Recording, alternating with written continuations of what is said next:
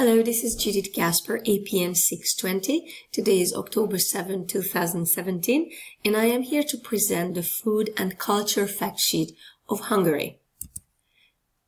The first objective of this presentation is to understand a more than 1200-year-old Central European nation's food culture. With that, let's look at some quick facts. The Republic of Hungary is located in Central Europe. Its population is about 10 million. Its terrain is mostly flat to rolling plains.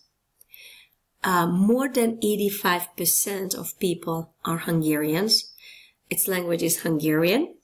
The main religion is Roman Catholic.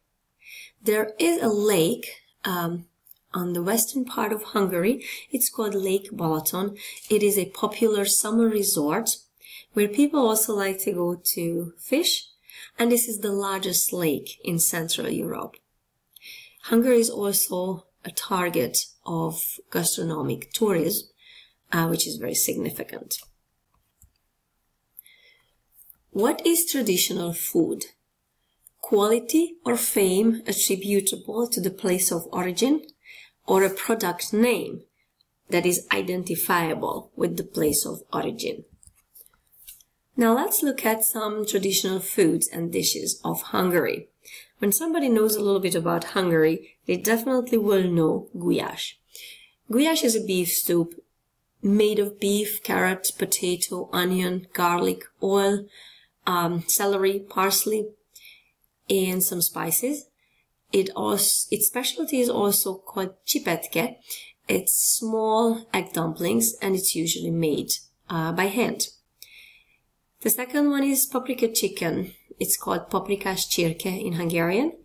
It's made of oil, onion, paprika, chicken, cubed peppers, and spices. And usually sour cream is also added at the end. Palacsinta is one of the favorites for children. These are crepes filled with sweetened cottage cheese, apple, jam, fruit, or chocolate syrup.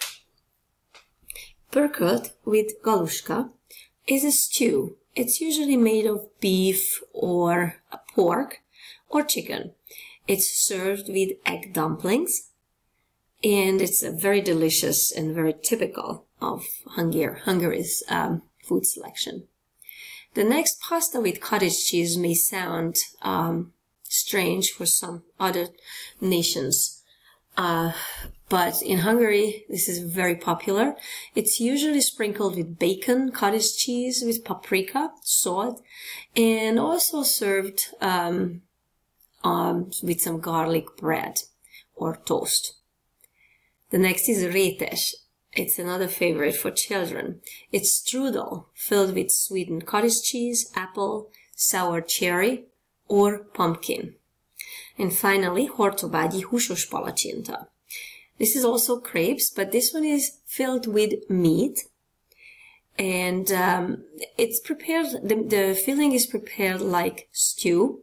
And the name hortobágyi comes from the place that it's named after.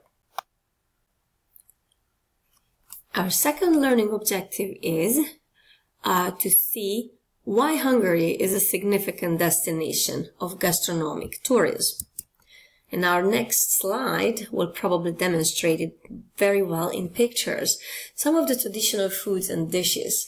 The first one is gulyás, that delicious beef soup that I just described before. A restaurant, a traditionally organized outdoors restaurant in Hungary, very popular in the summer. Wine selection. Hungary is also very famous for its wine. And on the right side, you can see pig salami. From Germany or Austria, people usually travel to Hungary just simply to buy this type of salami. It's delicious. Rétes, children's favorite.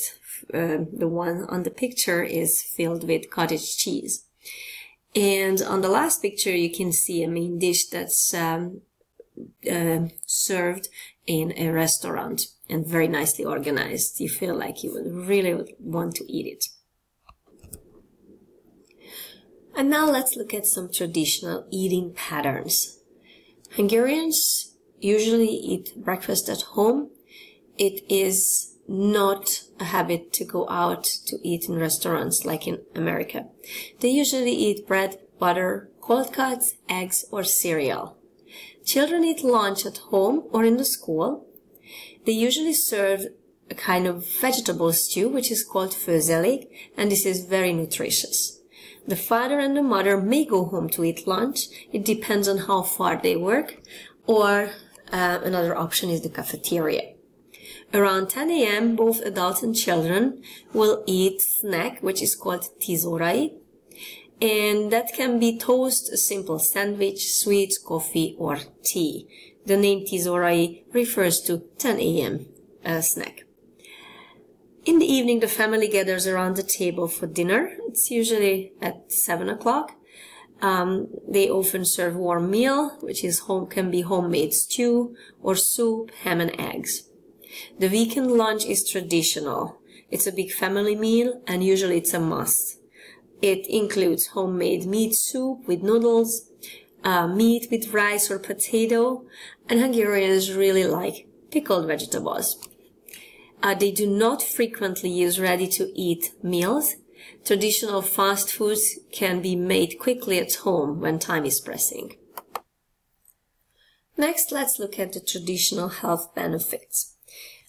In Hungary, at butcher shop, you can find all parts of animals. It's very normal to see, and it's very normal for any family to serve internal organs or chicken feet, for example, as part of the meal.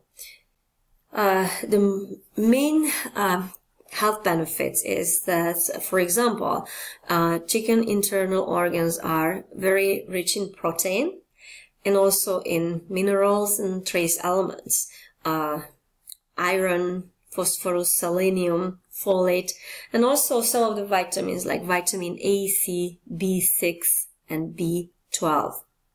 However, they are also high in cholesterol, so one needs to eat it in moderation. Another great health benefits in Hungary is family gardens are very popular, especially outside of the cities. Around the houses, people usually have their own garden where they grow vegetables, and some places they even have small animals.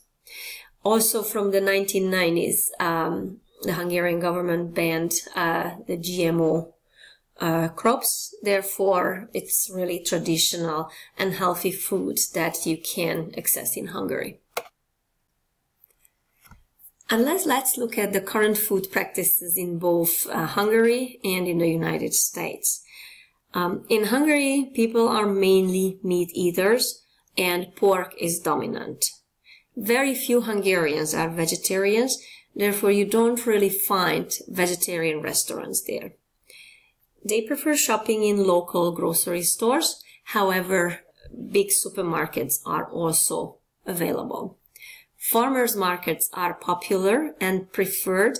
At the weekends, Saturday or Sunday mornings, the farmer market is a regular destination for a family. Butcher's shop carry all animal parts. Root vegetables are very often used. And for red pepper, there is a very special preparation. They usually grind it, and they call it piros arany, which means red gold. And it's perfect with sandwiches. Sour cream is a must-have in Hungarian kitchen.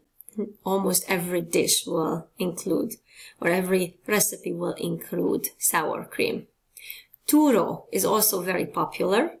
The closest ingredient in the United States is probably cottage cheese. Grilling is not common in Hungary, but cooking gulyás outdoors in a big cauldron called bogrács is a great tradition, and people like to have their food prepared outside. The learning objective number 3 is to understand where the root of Hungarians' ability to cook extremely economically comes from.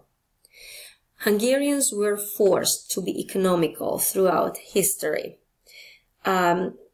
Throughout its history, it was occupied by invaders, like 1200s, the Tatars, 1600s, the Turkish army was there for 150 years, 1700s, 1800s, the Habsburgs of Austria, 1900s, Hitler's Germany, and after the Soviet Union. Hungary regained its independence in 1988. Therefore, food was always short. And therefore, food is not complicated. It's very easy to prepare here in the United States as well. All ingredients are available that you would need for a typical Hungarian recipe. Hungarian diet uses traditional ingredients regardless of economic status. And one of the examples that families like to turn fruits into jam, compote, or sugary syrup called syrup, which is served as a beverage with water, and they preserve it for the winter. Learning objective number 4 is soup. I included soup because it is an important element of Hungarian traditional meals. It is nutritious and easy to digest, and Hungarians eat it every day. From chicken noodle soup to spinach soup, mushroom or bean soup, and here in one of the pictures you see this pink soup. This is sour cherry soup, and this is very popular for children and very nutritious as well. And now let's look at my perspective as a future professional in the field of nutrition. The first nutrition concern that I would like to address that may arise from the food selection of Hungarians is pork, and specifically its high saturated fat content. Research indicated that saturated fat may cause cardiovascular disease. Therefore, dietary guidelines aim to restrict saturated fat intake. Eating in balance is important. Eating meat with plenty of vegetables and fruits. Another topics that would need to be addressed in connection with Hungarians is American-style fast food restaurants are spreading, and they bring the processed food industry's threat with it. However, these restaurants such as McDonald's, they are not so widespread. They are mainly available in cities.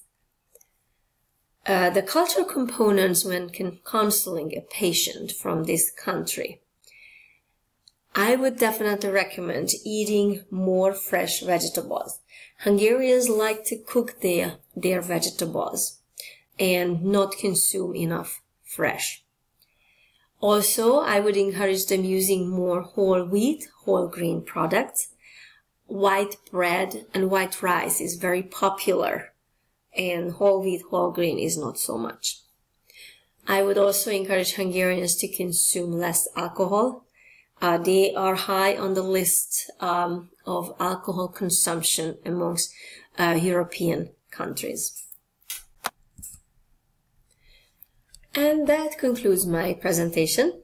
Here you can find the references that I used. And here you can find the picture credits that I used. Thank you very much for your attention, and see you later.